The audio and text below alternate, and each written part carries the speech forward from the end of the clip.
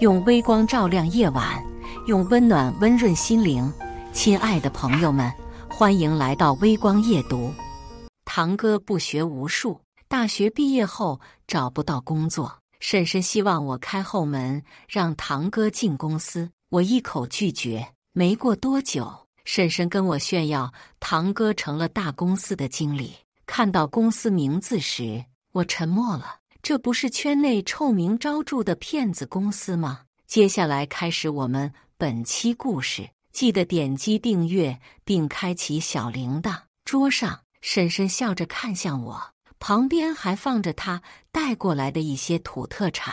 她先是象征性地关心了我2句，然后才进入正题。她说堂哥何峰是大学生，希望他能来我的公司工作，还说招自己人总比外人好。见我始终不回话，婶婶有些着急。佳佳，你看我说的这么样，你堂哥肯定会好好帮你的。对呀，佳佳，你看我们还有孩子要养，你就当帮帮我们好吗？堂嫂也附和出声，上一世也是如此，他们对我打感情牌，又看在奶奶的面子上，我答应了下来。可现实根本就不像他们说的这样。何峰去了公司后，不仅每天游手好闲，更是对我的员工指指点点，还仗着是我哥的这层身份狐假虎威。碍于婶婶的面子，我也只当是睁一只眼闭一只眼。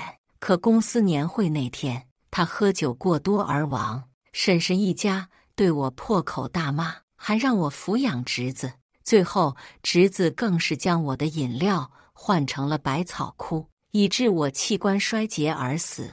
我这才彻底看清婶婶一家都是什么样的人。这次我绝对不会心软，对上几人期盼的目光，我笑着道：不好意思啊，婶婶，我们公司不支持走后门呢。说完，我似笑非笑地看了何峰一眼。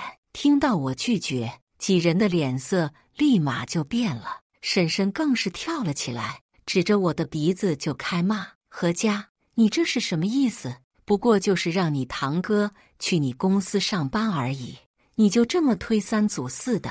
难道你忘了小时候我们对你的照顾了吗？见他说的这么理直气壮，我都要以为他真的对我有多好似的。可实际上，小时候他对我并不好。起初，我的父母因为车祸身亡，奶奶将才5岁的我带了回去。刚开始的时候，婶婶还说要将我送人，又说我是赔钱货，整日让我给他们干活。后来我到了上学的年纪，奶奶要送我去学校，婶婶又百般阻挠，最后还是叔叔出面将这件事给解决了。可那之后，婶婶对我愈发不顺眼，总是阴阳怪气地说让我长大了之后孝顺她，但我从没吃过她一顿饭，哪怕是我的生活费，也是奶奶做零工挣来的。我看着她的眼睛，讽刺道：婶婶，您确定要我回忆一下小时候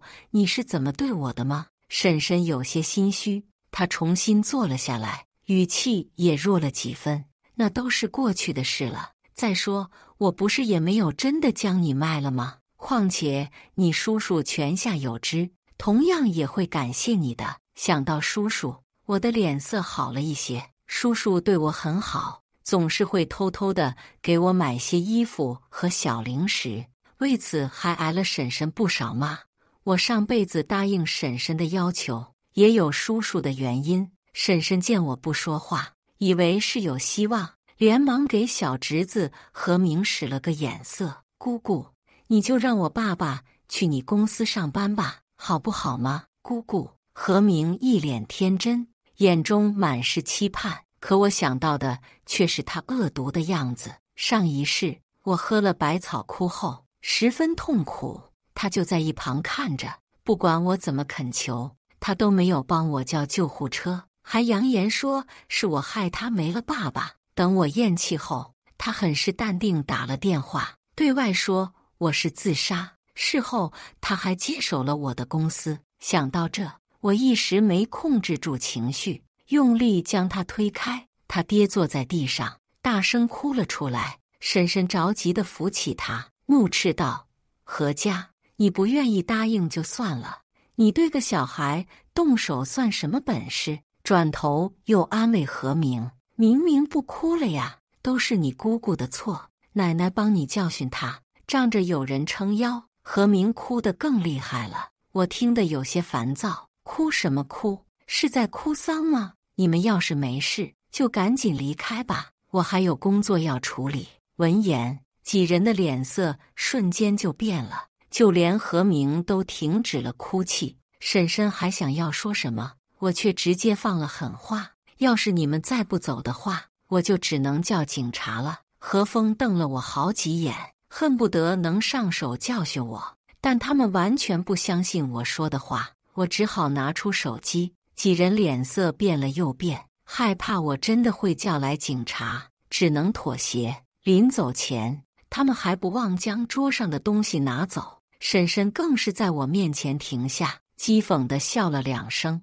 何家，你不要你堂哥是你的损失，以后等你堂哥发达了，你可不要来求我们帮忙。我笑了笑，没当回事。说实话，我还挺想看看，没了我的帮助，我那个所谓的大学生堂哥会多发达。这天，我正在办公室处理工作，门口保安却突然打来电话，说门口有人要见我。正当我疑惑的时候，手机多了一条消息，是婶婶发来的：佳佳，我们在你公司门口，你出来一趟。我皱了皱眉，并不想搭理他们，可碍于这是公司，要是他们真的在这里闹起来，只会给我造成不好的困扰。思及此，我还是打算见他们一面。等我到楼下的时候，就看见站在远处的几人，只是他们和几个月前完全不一样了，身上穿的都价值不菲。婶婶和堂嫂还背上了名牌包，一见到我，婶婶就迫不及待地向我展示她的手镯。佳佳，你看我的手镯好看吧？这可是你哥花了3万给我买的呢。原来他们是来炫耀来了，不过我倒是挺想知道他们是从哪里来的钱。于是我顺着他的话问了下去：是吗？看来堂哥是发财了呀。婶婶满脸骄傲：那当然，你堂哥可是大学生，他现在在一家大公司当经理，年薪50万呢。我有些惊讶，就凭何峰那点实力还能当经理？只是当我问是在哪个公司的时候，他们却说不出来了。沉默了半天，只好转移话题：佳佳，你现在是不是后悔没有让你堂哥进公司了？要是你愿意，我可以劝劝你堂哥，让你来你公司上班。不，我可开不起这么高的年薪。笑话，我好不容易才摆脱了他，怎么可能再让他进来？见我拒绝的这么彻底，婶婶有些尴尬，随意说了几句后，他们便离开了。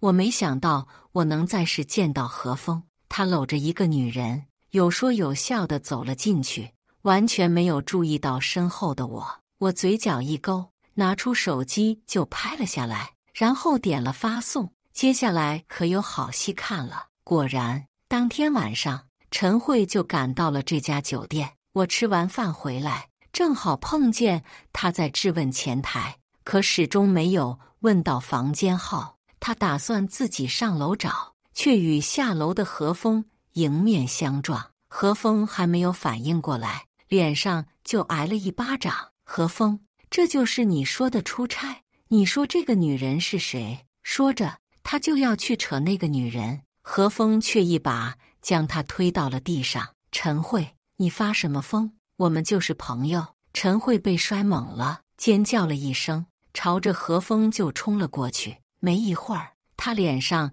就多了好几条划痕。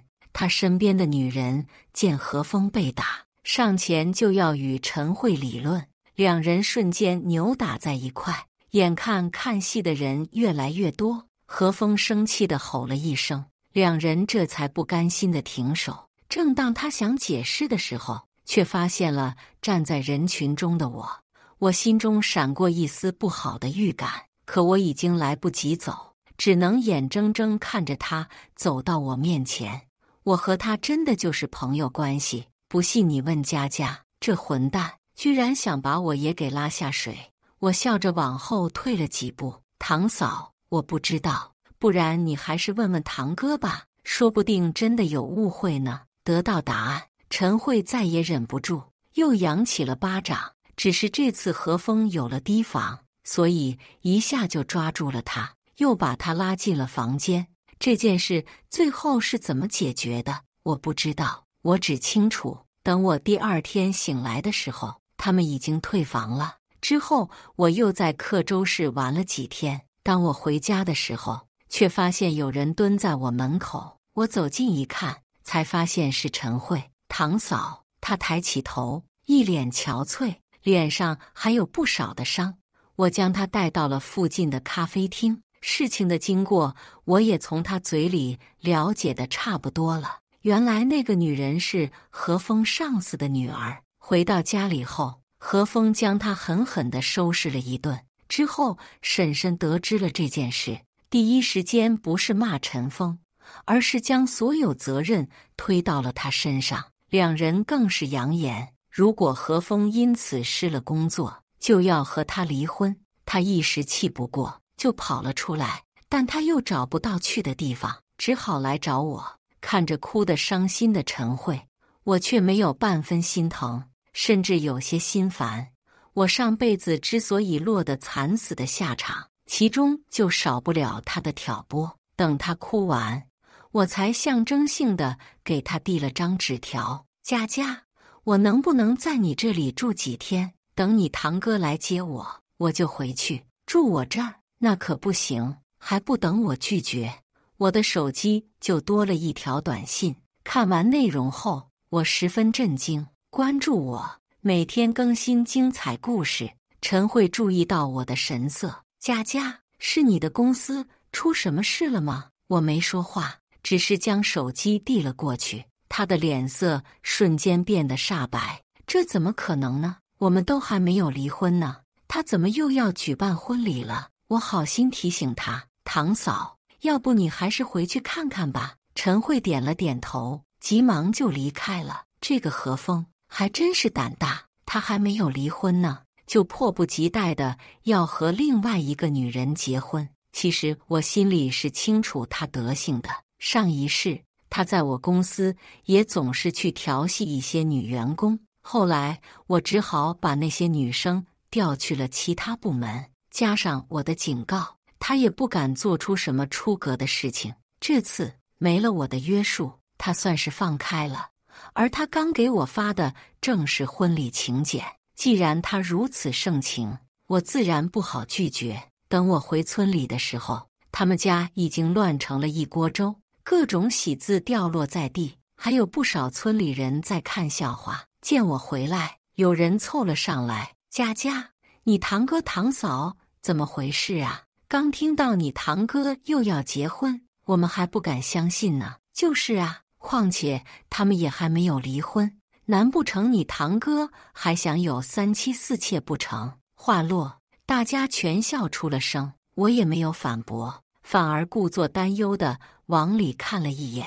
你们先别说了，我进去看看怎么回事。我刚进去，就见何风和陈慧站在一旁，两人脸上还带了不少伤，陈慧眼睛还红红的，明显就是哭过。桌子旁坐着两人的家长，陈慧的母亲先迎了上来：佳佳，我知道你是个好孩子，你赶紧劝劝你婶婶和堂哥，好歹我女儿也是给他们生了儿子的呀，不能就这么离婚。听了他的话，我有些诧异，没想到何风是真的想要离婚。不过我可不想淌进这趟浑水。阿姨，不是我不愿意帮忙，只不过我堂哥已经是成年人了，这种事自然是他自己做主，我一个做妹妹不好过多干预。堂嫂一家脸色变得极差，反观婶婶和堂哥的神情就要好很多，婶婶更是一副高高在上的样子。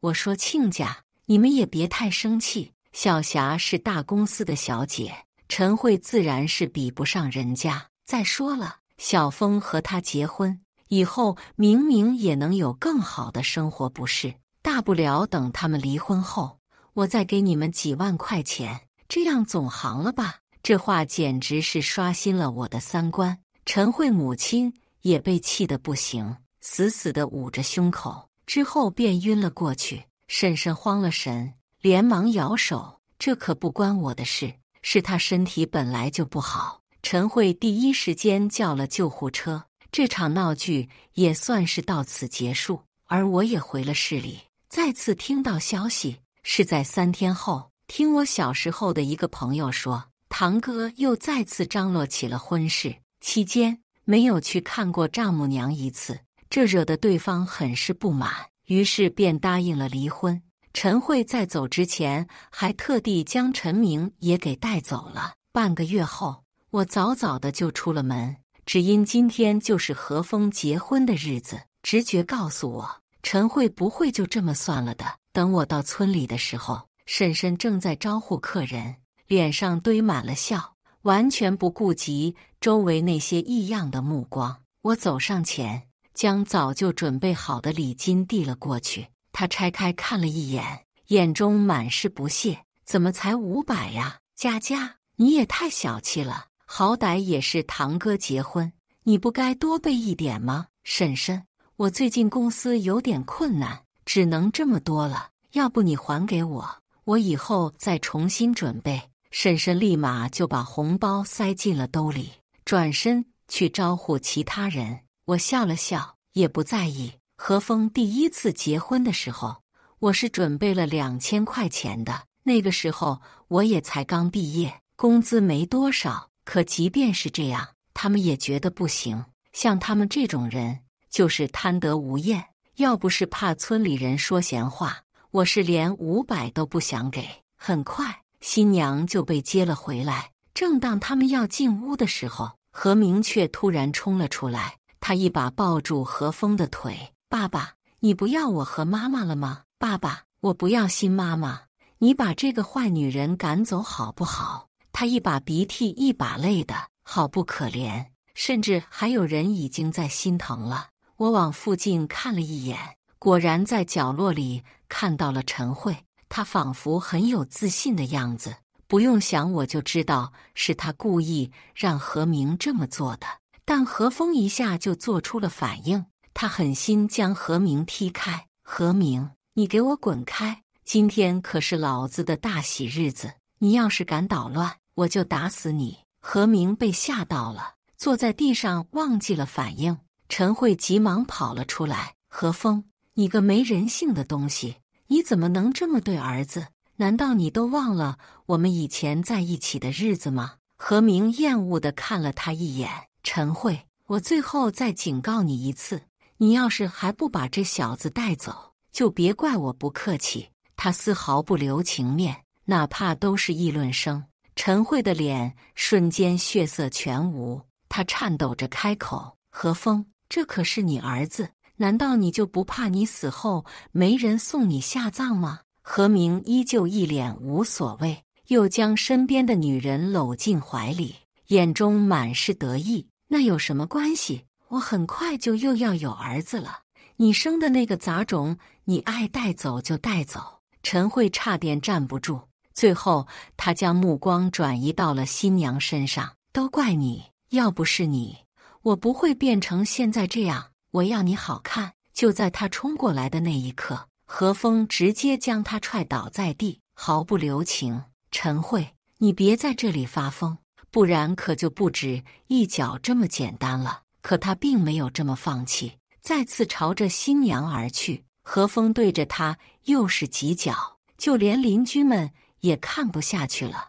而此时的陈慧躺在地上，脸色苍白。我看着这一切，没有要出手帮忙的打算，毕竟上一世我死的时候，嫂子也是这样站在旁边看笑话。她这点痛不及我当初的半分，最终还是和她走得比较近的一个嫂子打了急救电话。婚礼结束后，我第一时间就回了家。之后的一段时间，我总是能看到何峰在朋友圈秀恩爱。1个月后，我正准备出门上班，却在小区门口碰见了婶婶。她很是着急，佳佳，出事了，你嫂子不见了，就连你堂哥他们公司老板也找不到了，你能不能帮忙，帮我想想办法？我皱眉，只好将他带回了家。经过了解，我大概知道了事情的经过。3天前，我那个新嫂子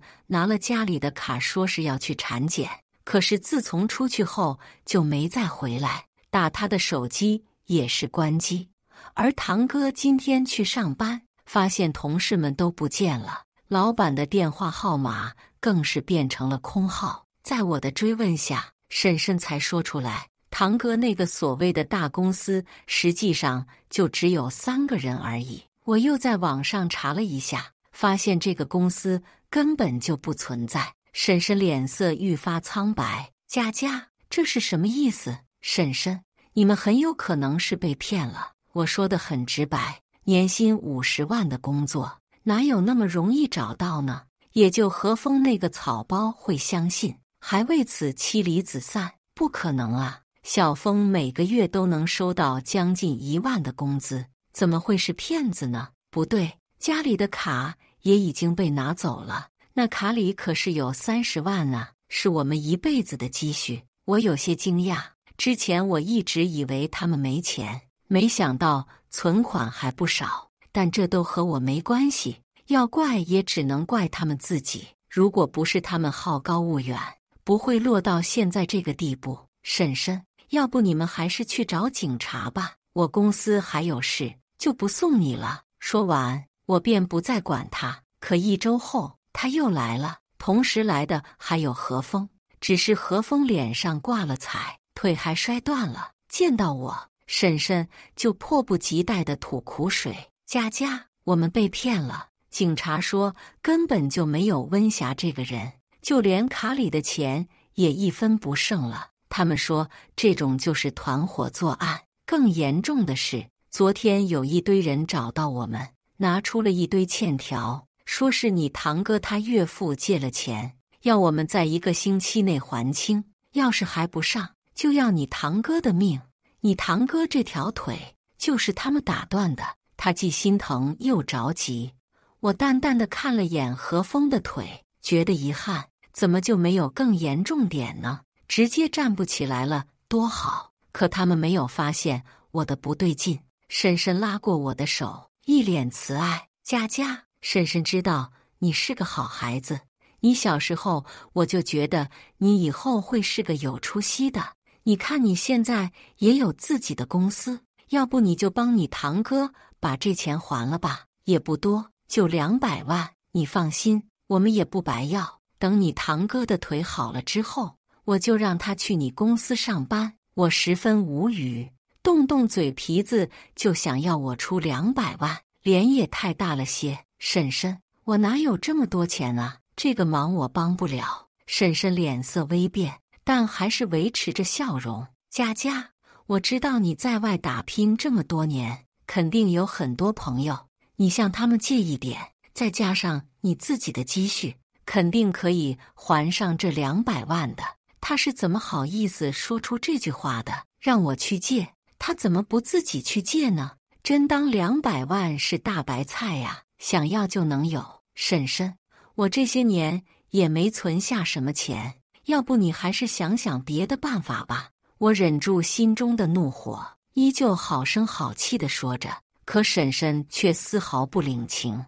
她打量我的房子几眼，便道：佳佳，我看你这房子就挺好的，肯定值200万，要不你把房子卖了吧，这样就可以了。我实在是忍不住了。婶婶，我是不会帮你们还这200万的，你们与其在这里浪费时间，不如赶紧去筹钱。话落，我便将门打开，你们赶紧走吧，我还有事。婶婶气得脸色铁青，她还想要与我理论，可堂哥却站了起来。他狠狠地瞪了我几眼。妈，我们不求他，何家，你别太自以为是，就算是没有你，我照样可以还上这200万，也同样能找一份好的工作。你别想着看我笑话，自己还上，找到好工作。到了这种时候，他居然还在异想天开。为了避免被他们缠上，我联系了当中介的朋友，将这房子挂了出去。当然，只是出租。何峰也不是没有出去找工作，可他能力不足，要求又太高，根本就没有公司愿意要他。后来，婶婶又来找过我几次，可发现我的房子已经住了其他人，他便知道我是靠不住了。为了泄愤，他还在门口骂了我大半个小时。等我休完假回来，已经是半年后，我接到朋友的电话：“佳佳，你知道你堂哥出事了吗？怎么了？”他说就在我刚走没几天，那些要账的就再次找上了何峰。何峰想耍无赖，可对方也不是什么好人，对着他和婶婶就是一通骂。他还想与人理论，奈何不是人家的对手，结果被气到心脏病复发，人直接没了。那些要账的见状，那还敢多待，连钱都没要就走了。我一时间不知该说些什么，没想到何峰居然和上一世是一样的死法，看来是这就是命中注定。前世我刚答应让他进公司那会儿，婶婶和堂嫂对我千叮咛万嘱咐的，说他有心脏病，绝对不能喝酒。我一直将这件事记得牢牢的，也从来不让他出去应酬。到了公司年会的时候，我还特地嘱咐他不要喝酒，可他把我的话当成耳边风。我才离开不到10分钟，他就喝了3、4瓶。等我发现异样，将他送去医院的时候，已经晚了。我收回思绪，问他：“那我婶婶呢？”对方停顿了一下：“自从你堂哥出事后，你婶婶精神就不太正常。说起来，我们都好几个月没有见过她了，好像没有人知道她去了哪里。”我虽然疑惑，但也没有多想，不管她在哪里，成了什么样，都和我没有关系。翌日，我刚到公司门口，就看角落里蹲着一个人。我皱了皱眉，走到保安身旁：“怎么回事？”“你说他呀，自从您休假后，他便每天都来，到晚上才离开。我们的人也劝过，可他根本不听。”看到保安无奈的样子，我就知道他们尽力了。我刚准备报警，可他却像感应到了什么，径直朝我看了过来，随即疯了一般跑向我：“佳佳，你终于回来了，回来了就好。”看他又哭又笑的，还真像是精神出了问题。他不顾我的反对，直接将我拉进了咖啡厅。“佳佳，婶婶希望你能帮我一个忙。你堂哥已经没了，明明是我们老何家唯一的根，你看你能不能帮我把他要回来？不然我们老何家就断后了呀。”要回何明，他难道忘了当初是他默许何峰将人给赶走的？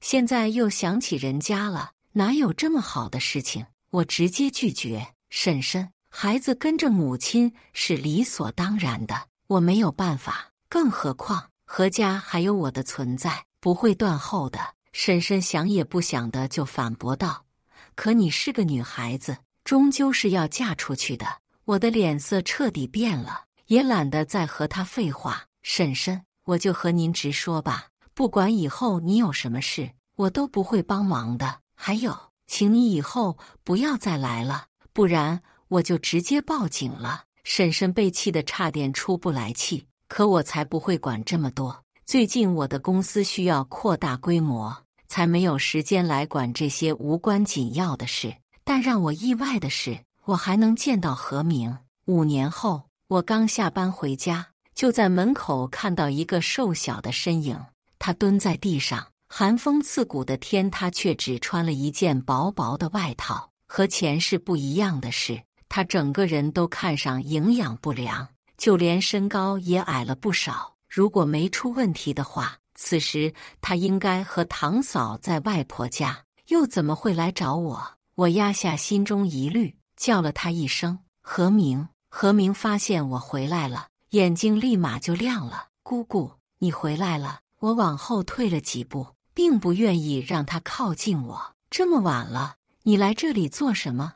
我还是你给妈打电话，让她来接你吧。”何明脸上的笑淡了下去，随即小声嘀咕：“姑姑，我没有妈妈了。我打电话的手一顿。爸爸没了之后，奶奶想要接我回家，可妈妈和外婆都不同意。最后，奶奶将妈妈约到了山上，争吵之下，两人都坠崖了。到现在连尸体都没找到。何明说着说着，眼睛就红了。我虽然惊讶，但也不觉得意外，这符合婶婶的做事风格。她将陈慧约到山上，估计是想将人给推下去，谁知竟把自己也给搭了进去。还不等我开口，何明就再次开口。而自从妈妈去世后，我的日子就不好过了。舅妈每天都让我干活，干不完不准吃饭，就连外婆给我买件新衣服都被她抢去给表弟了。她还让我用冷水洗衣服。说话间，她还把手伸到我面前，上面长满了冻疮，手也十分粗糙，完全不像是个10岁小孩的手。见我不说话，她又道：“姑姑，我只能来找你了，你收养我好不好？等我长大了，一定好好孝顺你。”我心里咯噔了一下，没有过多犹豫，我立马就拨通了他外婆的电话：“阿姨，麻烦您赶紧来把何明带走，不然出了什么事，我可负不了责。”何明很是吃惊，甚至还有一丝慌张：“姑姑，你别让我走，你就让我留下好不好？我肯定会乖乖听话的。”哪怕他一把鼻涕一把泪的，我也没有丝毫动容。我可没忘记他是怎样的一个恶魔。上一世他对我下了百草枯，我没亲自了解他已经很不错了。1个小时后，接他的人来了，可惜来的是他的舅妈。“你个小兔崽了，胆肥了是不是？赶紧和我回去，家里的衣服还没洗呢。”女人上来对着何明就是一巴掌，动作很是熟练，明显不是第一次。何明看向我，眼中满是恳求。见他不愿意走，女人对着他又是狠狠几巴掌。我将这一切看在眼里，没有半分波澜。不就是被打了几下吗？反正又死不了人，没什么关系的。再次听到何明的消息是在8年后。那晚，我正在辅导女儿写作业，手机却突然响了，依旧是朋友打来的电话。一接通，他就迫不及待地开口：“佳佳，你知道吗？何明他杀人了，之后又自杀了。”我正在写字的手一顿，让女儿专心写作业，转身去了阳台。怎么回事？朋友将事情和我说了一遍。自从何明回家后，就被舅妈当成下人使唤，就连他表弟也经常欺负他。后来中考的时候，何明没有考好，他表弟却考上了市里最好的高中。